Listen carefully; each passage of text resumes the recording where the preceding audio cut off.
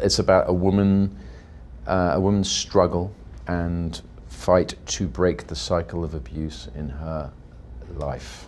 And it's about motherhood and family and love and aspects of that. Very good. Wow, that was fucking good. I have to say, that was pretty good.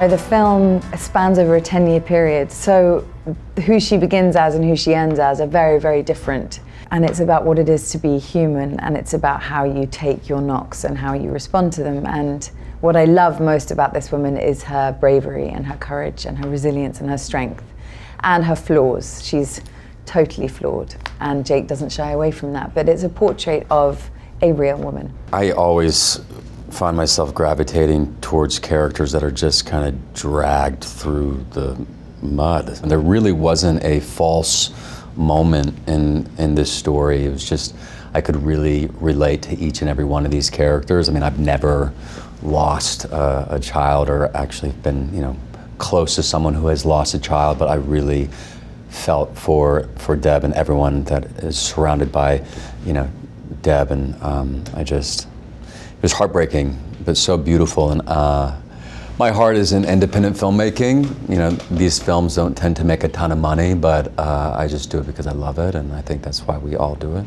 But yeah.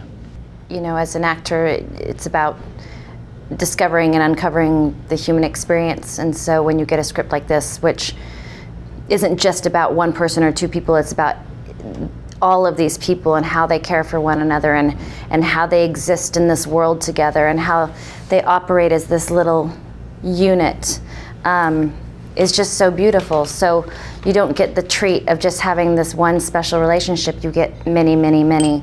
So I think as an actor, that's what you're always looking for. So it was very rich with all of that. This family is so close that the two sisters live across the street from each other.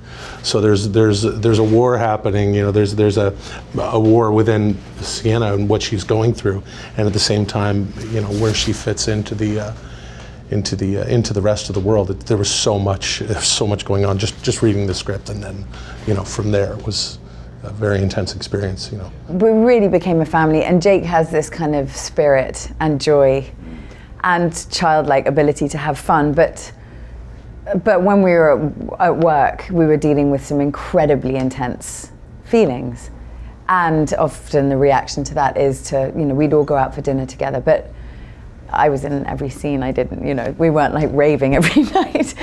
We had a nice night round your fire pit. Jake hosted wonderful barbecues and dinners, potlucks that everyone contributed food to, and yeah, bit of croquet. Yeah, we played croquet. Yeah, croquet and cricket. Yeah, but we behaved as a family. We behaved, you know, as a family. and we all became great friends doing it. And we shot in a neighborhood. We lived in that street, at the end of the street, and just kind of took over this spot. We weren't shooting on a sound stage. It was like... No, we're at Jack and Dottie's house. Yeah. Oh my God, yeah. Jack and Dottie. Yeah, I mean, the people that lived in Kath's house, Kath and Terry's, they're in the movie. Jack and Dottie. Jack and Dottie, you know, they're at the wedding. Dottie's got some demons. Yeah, she's got some demons. She's feisty. Love you, Dottie. So we really involved Dottie. the people in the community as well, and they invited us in. So we were guests in this amazing kind of, it's very true to the story that the people in the street that we were shooting in.